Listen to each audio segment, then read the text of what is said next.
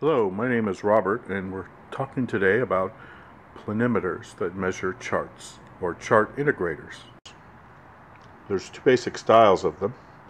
The electronic ones, down at this end, and the mechanical ones on this side. Here is the Lassico Model 1000 linear chart integrator.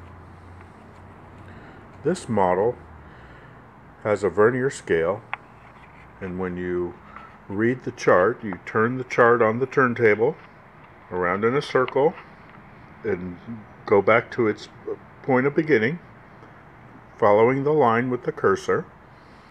As you rotate the chart, a reading will be read on the vernier scale. That reading can be plugged into a formula which will give you a result that will tell you the area under the curve that you can use as a reading for the given value recorded on the chart. There are two basic types of charts. There are linear charts and square root charts. This Model 1000 reads linear charts. The scale is equally divided from the zero line to the outer line, and in this case, the scale is equally divided in 100 parts. Here we have a square root style planimeter. Notice how the scale reads from 0 to 10, but the lines get progressively wider as the scale increases. The purpose of that is to get all the accuracy they can in the upper regions of the chart so that you get a better reading. Again, you read the vernier scale on this device here, and it tells you, it gives you a count, and the count is put in the formula, and the formula gives you the average result of the chart. The next progression in this type of device is the electronic model, which has an encoder inside here which still gives you a count. The count is read on this display, and the display is plugged into the formula and gives you the same result. The next level is the Model 3000.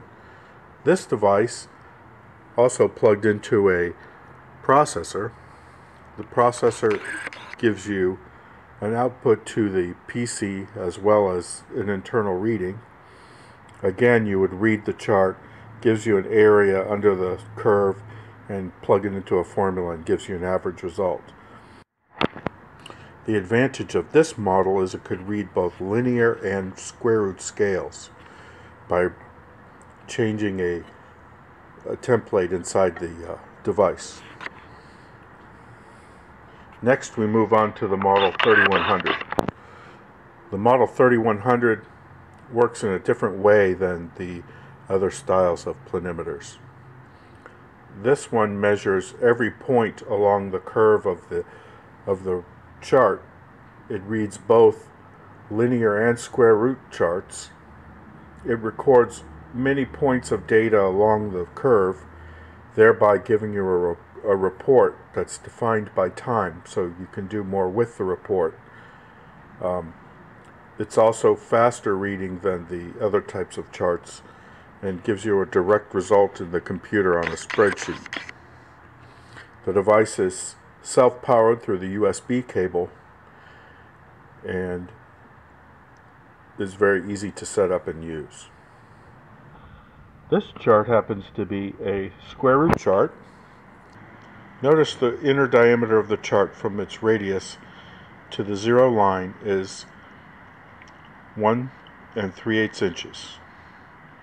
This is the standard L10 chart that we normally would read on the 3100. The distance between the zero line and the outer edge is 5 inches. Here's another type of chart, and it's the same L10 chart but with dual scales.